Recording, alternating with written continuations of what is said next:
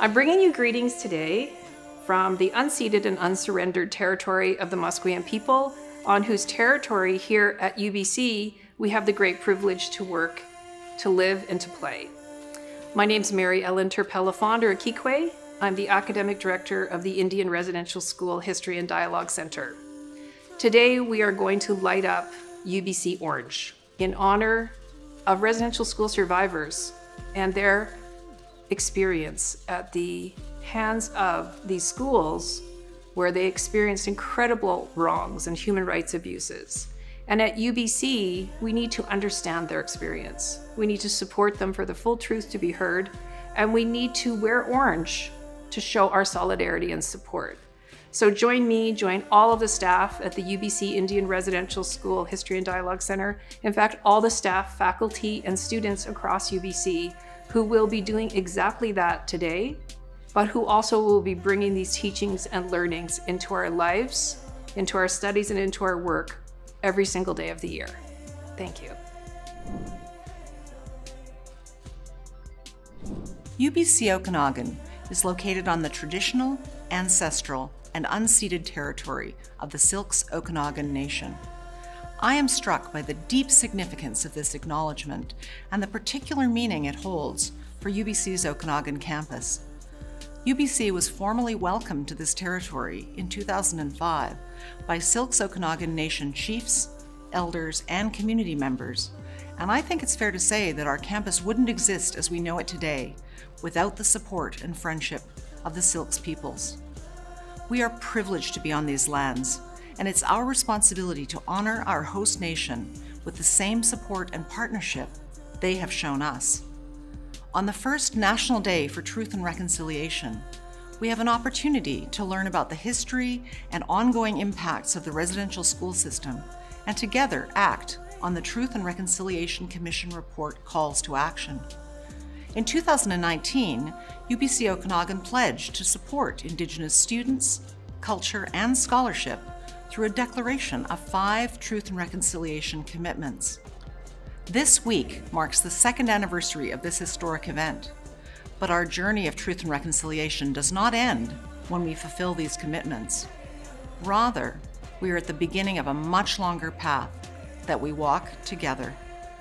Thank you for walking beside me. While September 30th has been observed by many since 2013 as Orange Shirt Day, the official designation this year by the federal government of September 30th as the National Day for Truth and Reconciliation is especially significant. The National Day continues the movement to recognize the colonial legacy of residential schools and commit to the ongoing process of reconciliation in Canada. This movement is made vital by the recent discoveries of hundreds of unmarked graves at former residential schools. This year, as we pause on September 30th to honor residential school survivors, their families, and the missing children, we must reflect as individuals and as an institution on the things we can and should do every day to follow through on our commitments to advancing Indigenous human rights. Last year, UBC launched a comprehensive Indigenous strategic plan, setting out 8 goals and 43 actions the university will collectively take to advance our vision of UBC as a global leader in the implementation of Indigenous peoples' human rights. Goal 2 of the Indigenous strategic plan, Advocating for Truth, underscores the importance of creating space for truth-telling and dialogue as necessary precursors to reconciliation. Goal 8, Creating a holistic system of support, calls on us to provide exceptional and culturally supportive services for Indigenous students, faculty, staff, and communities. Working every day to realize these goals is one of the ways that we can, as a community, honor the National Day for Truth and Reconciliation. But it's not the only way. I want to encourage every member of the UBC community to find your own ways to honor this important day, whether through personal reflection, deepening awareness through education, or by participating in events that honor and hold up residential school survivors and all First Nation, Métis, and Inuit people. Once again, thank you for participating in the National Day for Truth and Reconciliation. It is an important day for you, the university, and for all of Canada. Welcome to Orange Shirt Day at the University of British Columbia Indian Residential Schools Dialogue Center. My name is Stephen Point. I'm the Chancellor of the University of British Columbia. My traditional name from the Stalo Nation is Walikwalto.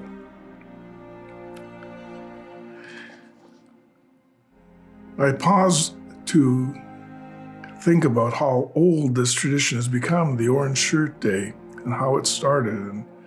And it began many years ago to commemorate those students who survived Indian residential schools.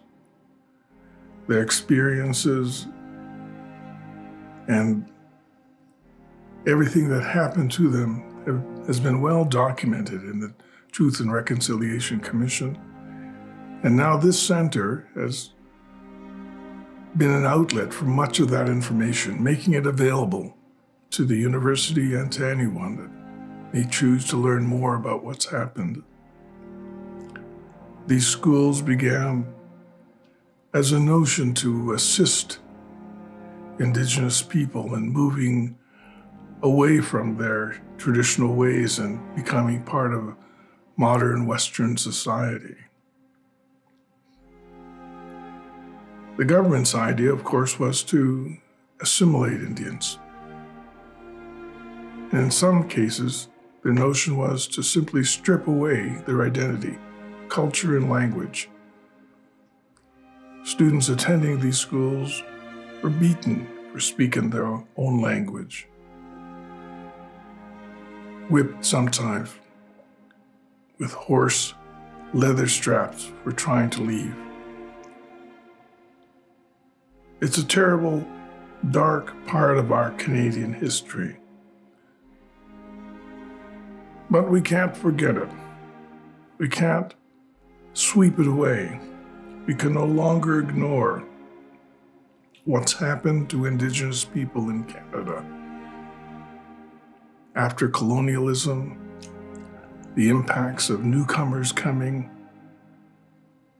the churches and the government came for the children, using the RCMP to forcibly remove many children.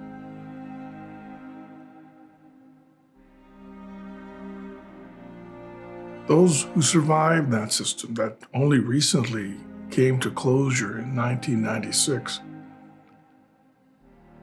have some good stories, but mostly awful stories about being taken away from their parents, how they were treated in these schools. It's important information. Anyone dealing with First Nations should have a better understanding of who Aboriginal people are, why Indigenous people still suffer today many of the social ills of third world countries. High dropout rates, high tuberculosis rates, overrepresentation in jails and the justice system.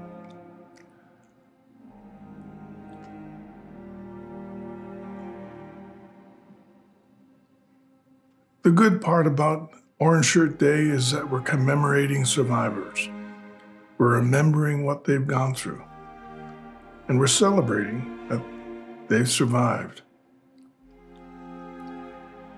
As of late, however, the Orange Shirt Day has taken on a different meaning. In Kamloops this year, 215 unmarked graves of students was found, bringing in a new time, a new era of astonishing revelations coming from residential schools. And today, on September 30th, as the government has saw fit,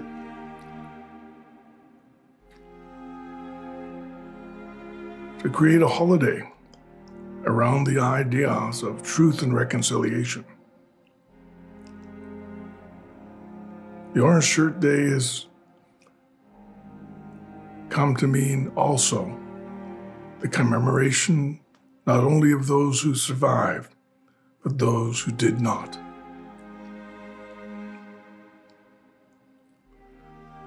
I hope that those of you who are here and those who are listening can take some time to look through this center.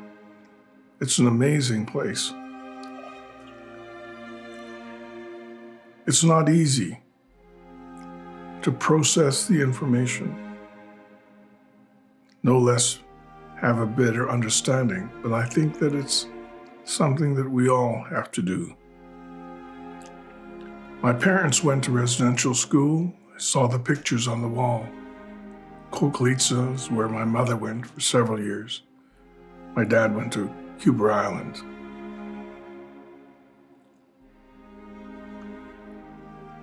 I have much to learn about their experiences, and I intend to spend some time here looking at their records. I welcome this chance and this opportunity to speak with you here at the university. I hope your time will prove fruitful and interesting at the same time. Thank you very much.